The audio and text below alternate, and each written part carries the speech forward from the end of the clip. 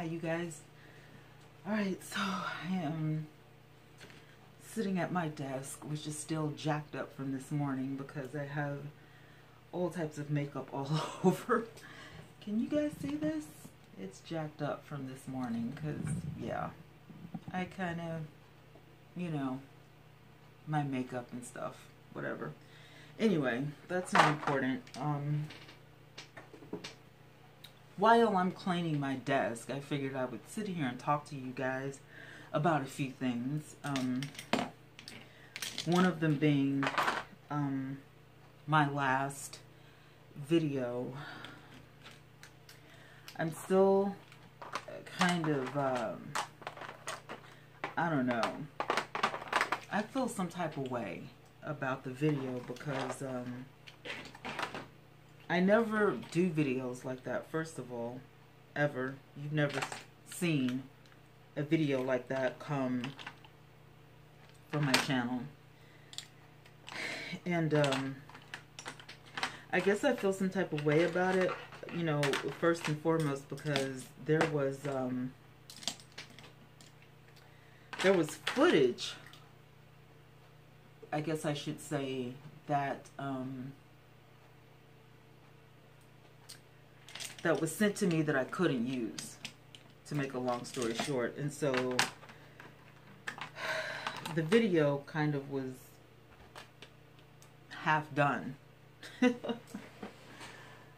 because I couldn't, it was a sex tape and it had, you know, false prophet Joshua Holmes. And it was not alleged information or, you know, something that looked as to be him. It was him filming his own activity. And I just completely disturbed by it because, you know, you claim to be a man of God. You claim to be holy and saved and sanctified and filled with the Holy Ghost. And, you know, you're obviously not. Because the woman, first of all, why would you film something like that? Second of all, if you did, you know, I would expect it to be with your wife. Which you shouldn't be doing that kind of crap because the marital bed is undefiled and private and personal. But the thing about it is, neither one of these women that you were with was your wife. Now, rumor has it that this was kind of like an orgy type of ordeal. That he was with several different women at, you know, the same time. And then some people say he was just with several different women on several occasions. I was only sent 2 pieces of evidence, okay? And both of my pieces of evidence, he was with one woman, her piece of evidence, which means that there were 2 different occasions of adultery and fornication that I saw with my own eyes. And one of the pieces of material, it was very clear that he was in fact filming because he reached for the phone, he fiddled with the phone, he put the phone back in the stand or cradle or whatever and made sure that it was positioned to where, you know, you could get everything. And both times he was positioned behind, you know, the female. And in both cases, you know, he made sure that the female was either looking at the camera or the camera caught the female's face, in which case a lot of people have speculated the first woman, was that indeed a female or was it a male? Well, we live in 2019. Who knows? I mean, I'm just saying. Nowadays, you know, men can actually go and get female parts and they can go through the whole transition. So you don't know. You don't know. You know, you can't jump to conclusions on this. You don't know. So, you know, one of the females happened to be very attractive, although attractive still was not his wife. Neither one of them had, you know, their own hair, so to pick them out of a crowd or whatever probably would be difficult. So there was a lot of things to be, you know, misconstrued. You know what I mean? And on one hand, no, he did not cover his tracks very well. On the other hand, you know, somebody with a really keen eye could probably pick these women out of the crowd wherever he's speaking or preaching or prophesying. They're probably members of his flock, probably members of his entourage. On several different occasions on YouTube and Periscope, there seems to be the same woman over and over and over that's a part of his act. And this woman keeps getting slain in the spirit. You know, he'll wave his coat like a magic wand, and then he'll turn around in a matrix move every single, you know, show he does, every single show he does. And, you know, that part of the act, you know, she's always gonna, you know, pass out. She's always got on a wig or a ponytail or something slicked back, and the face is always the same. I don't think this woman really wears a lot of makeup, but after seeing the reenactment so many times, literally, you're like, I've seen her before, and you get to know that this is the same woman in the same act over and over. And the clothes are different, and his clothes are different, so you know it's not the same video over and over. I mean, nobody can Photoshop that good. So, you know what I'm saying? And I've come to the conclusion, because for the last couple of days, it's just been bothering me. And I shouldn't let things bother me that much, I know. But, I mean, this just really... I was sitting in the car day before yesterday, and I got so mad that I was like on the verge of tears. I just like let it bother me that much. Not the fact that I couldn't use the footage because I don't put porn on my site, and not the fact that, you know, I used to watch this guy and now he's doing this. Nobody's perfect, and people, you don't know, we don't know how long false prophet Joshua Holmes has been doing any of this stuff. You know, all we know is that he's been preaching since he was about 5 years old, and at one point in time there was a possibility, strongly I do believe, that he was real. And I believe that you can get caught up in things. I strongly believe that at some point in time in his life he got off track, and I believe that what I don't believe is that he started this whole thing off as a ring to build a cult or build a following or anything of that nature, because at 5 years old you're way too young to think about things like that. And I believe that when I caught wind of him and actually started, you know, watching him, I believe that he was still, you know, in the will of God, and he was unaccepting of a lot of the things that he's allowing to happen right now. And even though, and hear me when I say this, because there's a lot of people who allow things to happen in their ministry, even though they don't verbally speak it themselves, i.e. Jesus in the flesh. And, you know, if you're a Christian, one thing that you ought to have in your possession is a Bible. And so I've never heard Joshua Holmes say out loud verbally that he is Jesus in the flesh, but I have witnessed a lot of his followers say that he's Jesus in the flesh. I've seen them put it in their profiles on Periscope. I've seen them put it in their profiles on Instagram. I've seen them put it in their profiles on Facebook, you know, from other Facebook I don't know what you call them, Facebook users or whatever. You know, I'm still broken up from Facebook. I don't know if I'll ever go back to Facebook,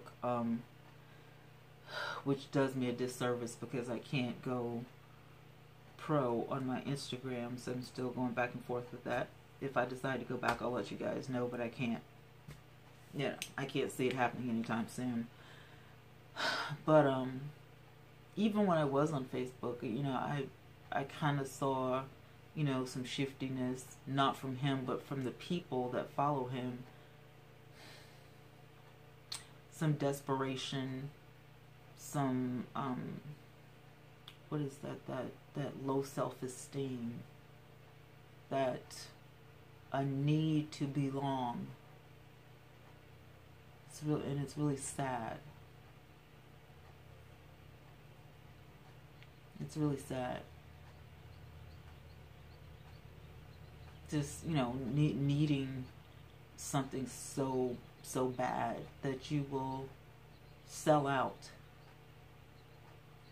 And so if you begin to follow the man instead of following Jesus, you will sell out. And it's just really sad that so many people, I mean thousands and thousands of followers on his Periscope and Facebook, and not so many on YouTube, not so many here. He has a little over 300 maybe here on YouTube, because YouTube people are different.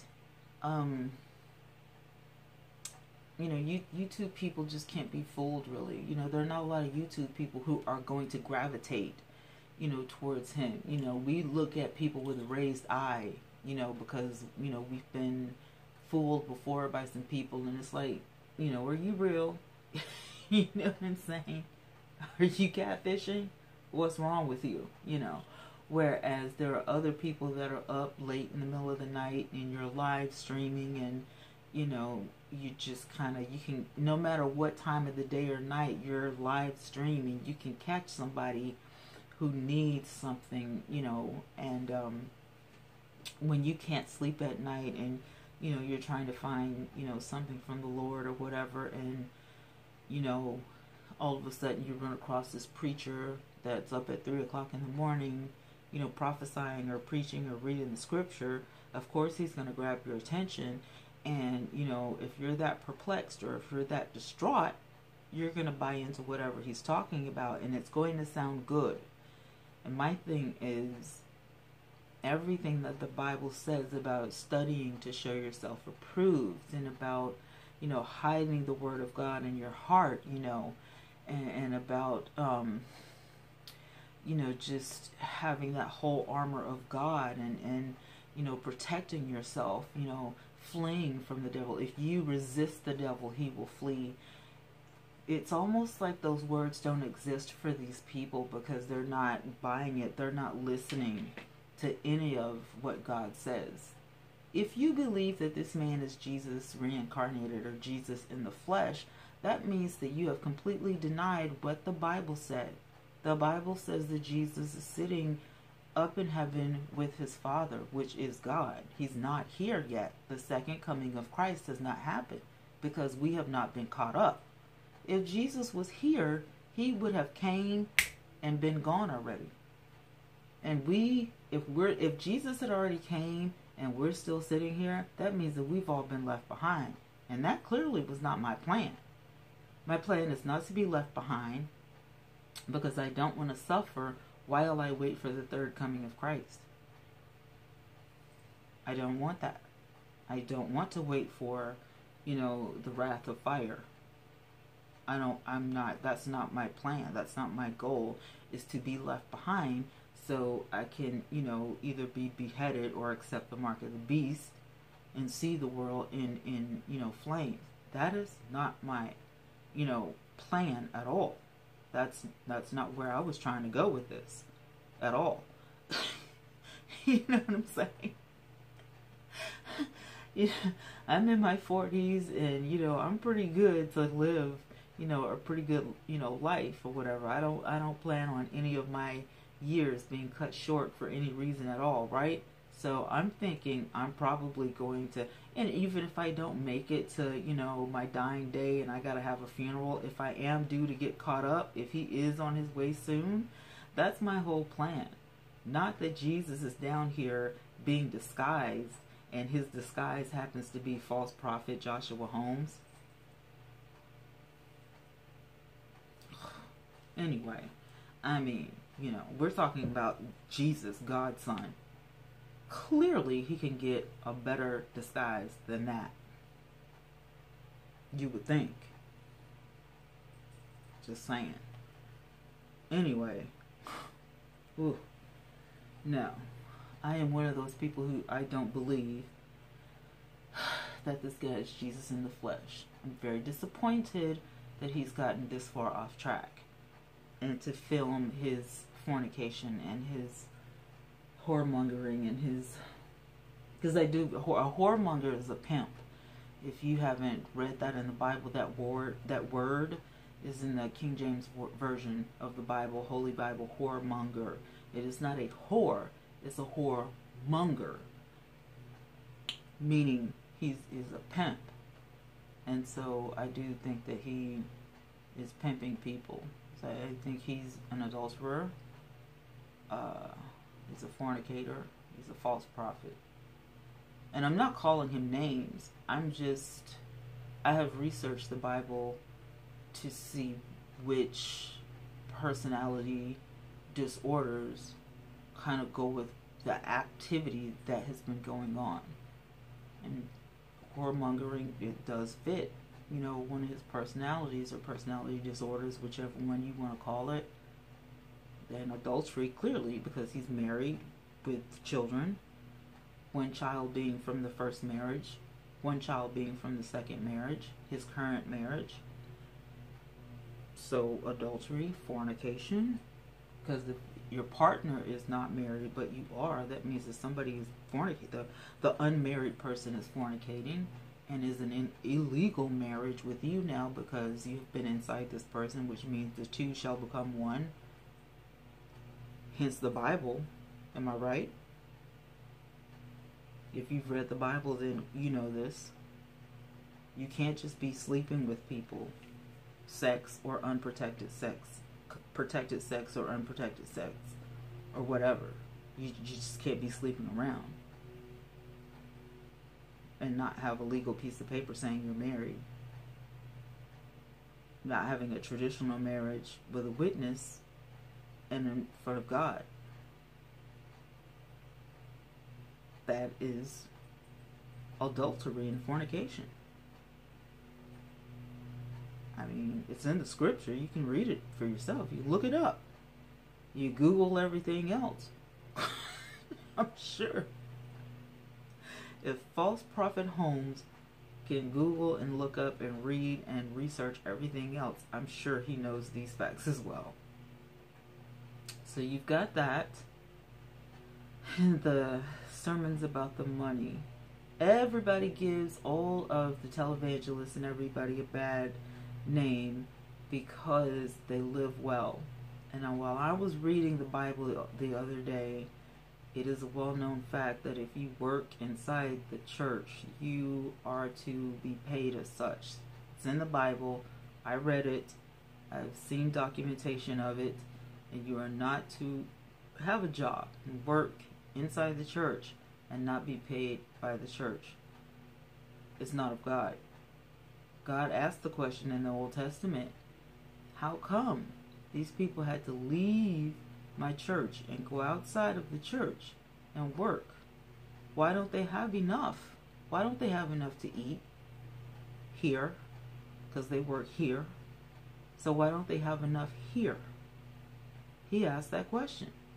He was bewildered. He was confused. If God can't trust you with the little things, with the obvious things, what makes you think He's going to give you anything bigger? Just, I mean, come on. So, yeah, these people that people are like throwing shade at, I don't know why, because you can read the Bible. They're good stewards, obviously.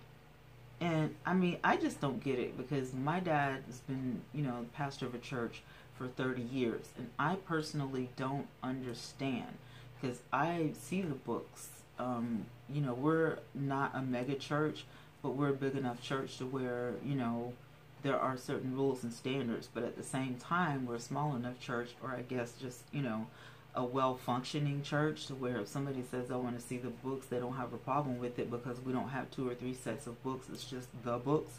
And so if you want to know how much money was taken up and how much money is in the bank and how much money is going to what, we have a yearly meeting And you can see all of that if you want to. And if you just want to go in there one day and ask questions, you can. We have a church secretary for that.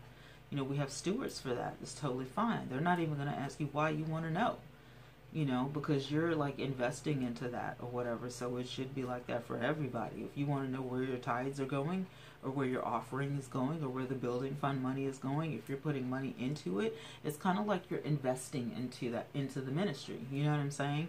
So you should have full disclosure of that if you so wish. And so that's the way I'm used to things running.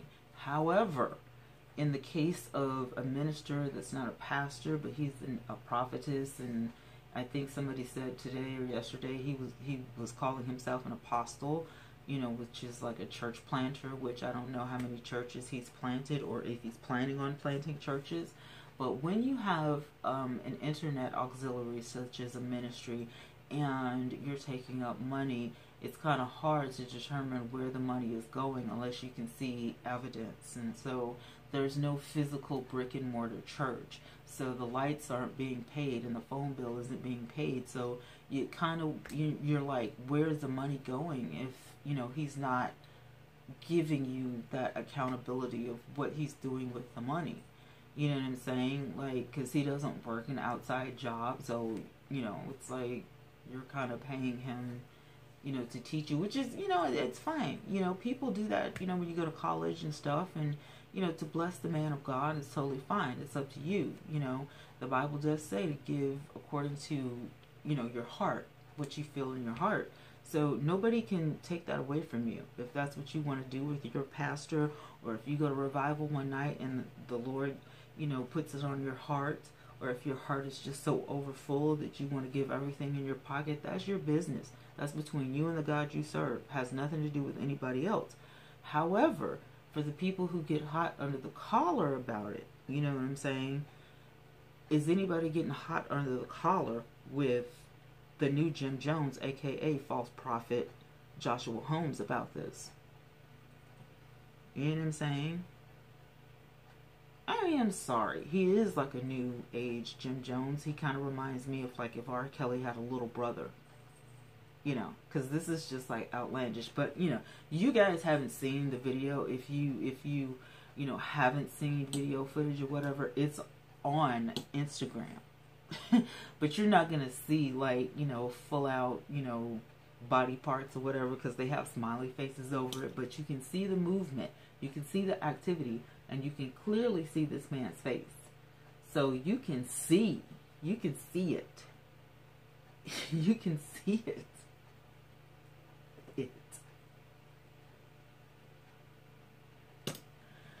I gotta go, because I got stuff to do.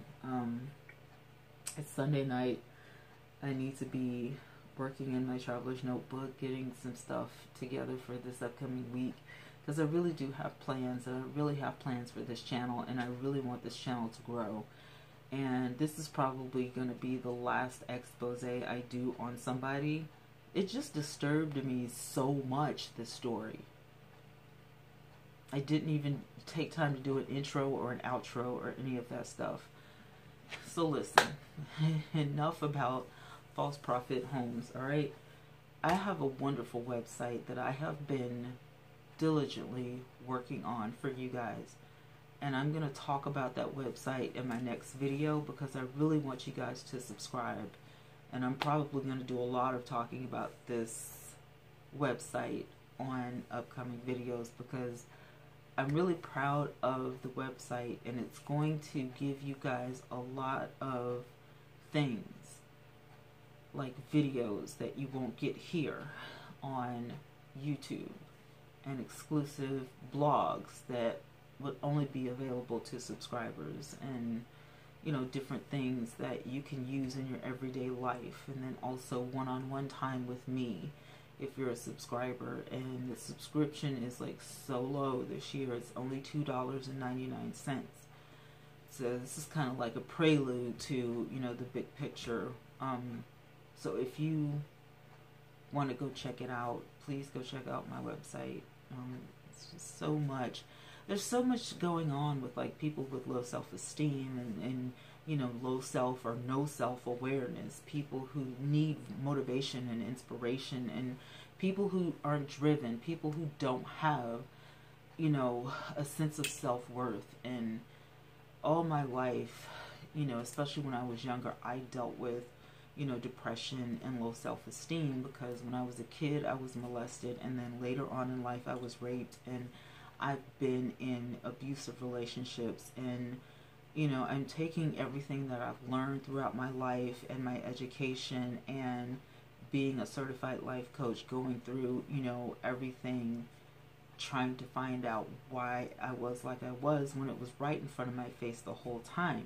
Every time you go through something and you come out, you know, you went through the test to have a testimony. And so I've been rebuilding this website so that it's a tool that has many tools inside of it to help almost every type of person that can actually be hurting from something. If it's church hurt, if your parents hurt you, if you're going through a divorce, or you've been through a divorce and you don't know how to get over it, if you lost a child, just, you know, so many different things. Anything that I have personal experience with, you know, I'm trying to help people, you know, move on with their life. I don't want people to just cope anymore, because coping leads to alcoholism and drug abuse and suicide.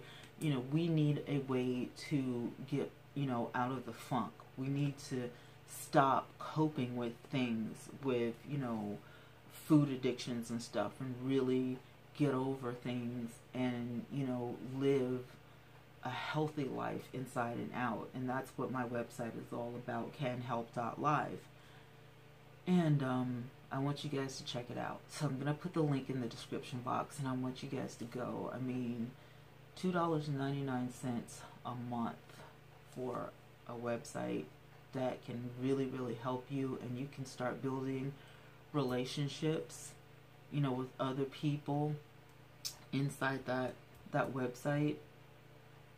And I mean, I spend way more money than that at Starbucks. And once I drink that coffee up out of my cup, it's gone. You know what I'm saying? So for $2.99, something that you're not even going to miss, you're not even going to miss $2.99 a month. You're not even going to miss it. It's pennies, you know. And if it's not going to help you, you can pay the subscription and give it to someone that who does need it. And nobody has to know. You know, if you don't want anybody to know that you're getting help from a professional life coach, or you're getting, you know, one-on-ones, or you're getting group therapy or whatever, nobody has to know. But it also has a forum, and like I said, it has a blog, and, you know, there's so many different things and you know, elements. There's a call-in number that you can just call and listen to, and nobody even has to know that you're listening, because it looks like you're just on the phone. And nobody has to know what you're listening to, you know. There are, besides blogs and private videos, personal testimonies, there are podcasts, and I do podcasts on various different subjects. And I have a Podbean, and I have Anchor, and Spreaker, which you guys see some of my Spreaker here on YouTube, and, you know, many other things. And I really want you guys to subscribe. You know, you're already here on my YouTube channel, kicking it with me, but if you subscribe to the website, you get to see a more serious side of me, and that's what I'm hoping for. So outside of all of the YouTube and the Periscope and everything, and that, you get to see what I really do. And, you know, I'm looking forward to meeting some of you guys. I already have met some of you, but I'm looking forward to meeting, you know, some of you face to face, ear to ear, and all that stuff on Canhelp.live. So I can't wait for that. And again, I'm gonna put the link in the description box so you guys can go check it out. It's still being updated, but it's almost done. And when the master classes are uploaded, then it's gonna just, you're gonna just love it. You're gonna love it even more. So I've been advertising it a little bit on Instagram, but I decided it's time for me to start talking about it here on YouTube. So I'm going to get out of here so you guys can go check my site out, and so I can you know, get off of here and start enjoying the rest of my Sunday evening. Thanks for listening to me just vent about this, you know, weirdness in the Christian community. And you'll be seeing my face more and more. Tell your friends and family about it so that they can subscribe. And don't forget, last but not least, every month I'm doing a YouTube giveaway. You will receive a golden envelope or a gift box in the mail. It's a surprise. I can't tell you what's in there, but it's something different every month, and it's good stuff. So don't forget, you have to be subscribed to this channel in order to be entered to win. All right, if you're subscribed, you're already entered to win. And I just pick your name, and you have like 24 hours to get back to me. And then if you don't, I just pick somebody else's name. So somebody got last month's golden envelope, and I can't wait, you know, to pick again. You know, you have to wait for those 30 days or 31 days or 28 days, but you know, when the next person is up, it's like so exciting. So I can't wait. Now I'm gonna get out of here for real. I love you guys so much. Enjoy the rest of your Sunday or whatever day it is. Enjoy. And I will be back on here with some more manifestation classes, some more affirmation training, and we're really going to do some more things to enrich your life, okay? Mwah. I love you guys, and I will talk to you soon. Bye, guys.